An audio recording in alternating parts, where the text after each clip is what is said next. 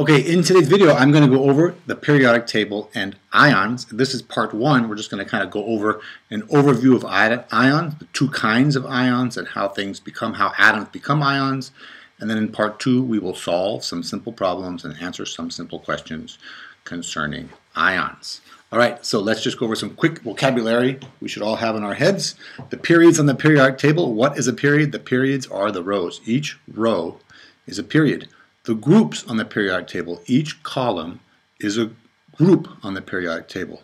And then the atomic number. The atomic number is the number of protons in the nucleus. Each element has a different number of protons in its nucleus. The atomic number tells us how many protons there are in the nucleus and therefore identifies what kind of element we have. Atomic number tells us what kind of atom it is. Okay, we said earlier that we talked about periodic table and atoms. Now we're going to talk about periodic table and ions. Atoms are neutral. They have no charge. Ions, an ion is a charged particle, a positive or a negative charge. Why is it charged? It's charged because the number of electrons is not equal to the number of protons. And how do they become charged? They become charged by gaining or losing electrons. You cannot really gain or lose protons. They're too tightly held in the nucleus. So an ion is a charged particle. The number of electrons is not equal to the number of protons. And atoms, which are neutral, become charged when they gain or lose electrons. Now there are two kinds of ions. There's the cation and there's the anion. When an atom loses one or more electrons, it becomes what we call a cation. When an atom gains one or more electrons, it becomes what we call an anion. And I like to think of it like this: cutting off electrons, you become a cation. Gaining electrons is like adding electrons, you become an anion. Now, when you lose electrons, you lose negative things, you become positively charged. When you become an anion, you gain electrons, you gain something negative, so you become negatively charged. The types of elements that form cations are the metals. They're on the left side of the periodic table. The types of elements that form anions are the nonmetals. They're on the right-hand side of the periodic table. Okay, so these are opposites, really, cations and anions. One loses, one gains electrons. One becomes positive, one becomes negative. One's a metal, one's a nonmetal, one's on the left, and one's on the right side of the periodic table. Now, this would be a very good place for you to pause the video, get out your periodic table. We're going to write some things on the periodic table. So, pause. Okay, now you're back. You have your periodic table, and the first thing you should do is draw this stair-step line on your periodic table. Mine is green here. You can do yours differently if you want, but you should draw that on there with a pen or a pencil or some other color. Then I'm going to make sure that I have my groups numbered right across, 1 through 18. There are 18 columns on the periodic table. There are 18 groups on the periodic table. Okay? Those are the first two things. Now, before we write anything else, I'm just going to show you that this is what divides. This stair-step line divides the left from the right side of the periodic table. It's not right here in the middle. This is the left side, this is the right side. We said the left-hand side is where we have our cations. The cations are the metals. Okay? The metals are on the left-hand side. You can see iron, cobalt, gold, silver, some things we don't really think of as metals, sodium, lithium, but these are all metals. The metals tend to lose electrons. They tend to form positive ions, and we call those ions cations.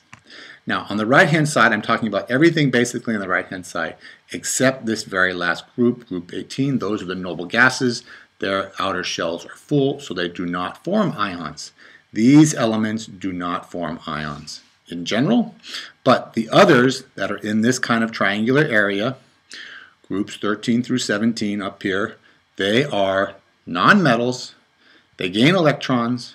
They form negative ions, and we call those things the anions. Okay, so I just want to review that. Left metals, right nonmetals. Lose, gain, positive, negative, cation, anion. you can see once again they're basically opposites of each other. Now let's look at some specific groups, some specific columns.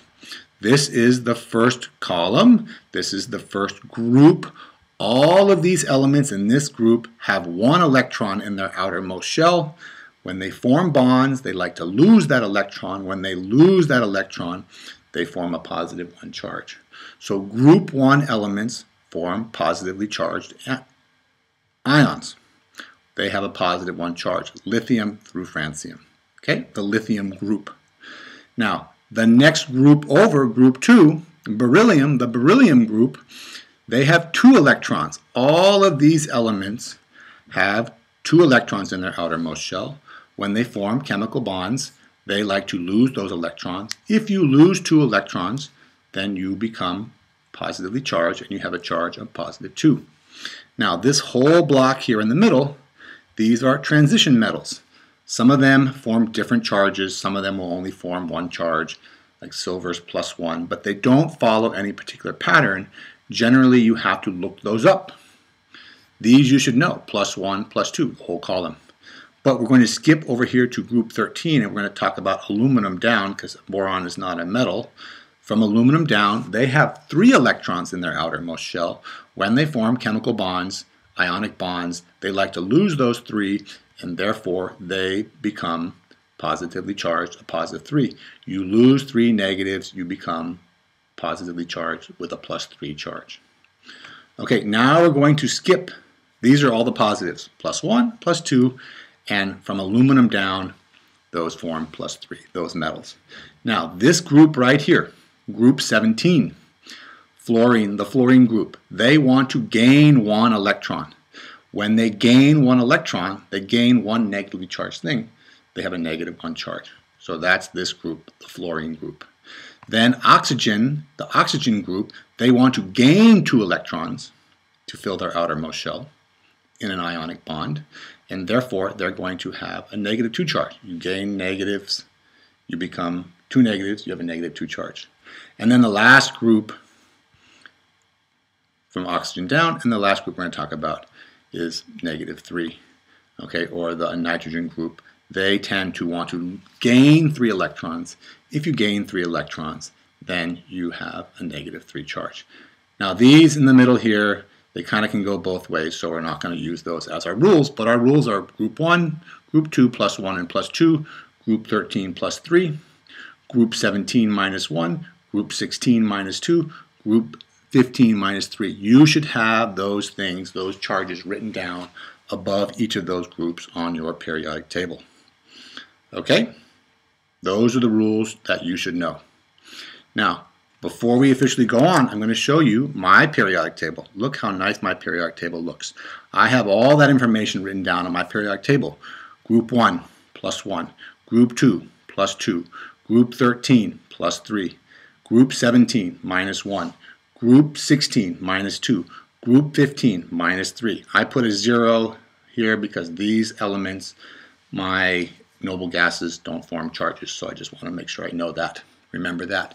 I also wrote on my periodic table, for reference, metals, because the left-hand side is the metals.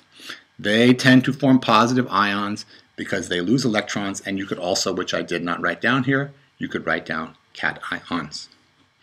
Okay, now on the right-hand side, we have our nonmetals. So I wrote down nonmetals.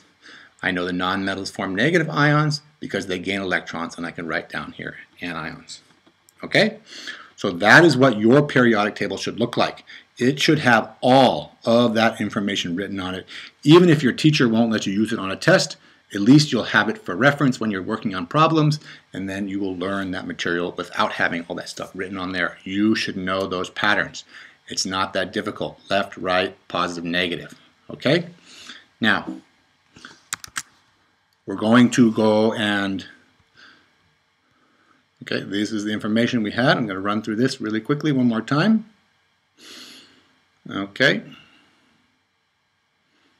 And like I said, you should have all the information on your periodic table. This is what I wrote down, and you should have all this written down, and then you'll have it all for reference when you need to work on problems. All right? Now, here's a quick block on the periodic table. I'm just going to go over some of these things really quickly here. This is magnesium. This Mg is the symbol.